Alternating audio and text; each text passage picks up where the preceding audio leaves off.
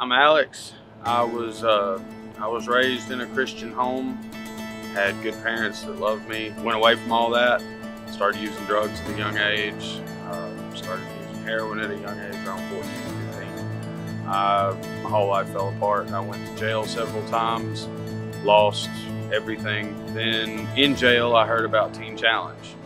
I came here and I gave my life to God, and everything turned around.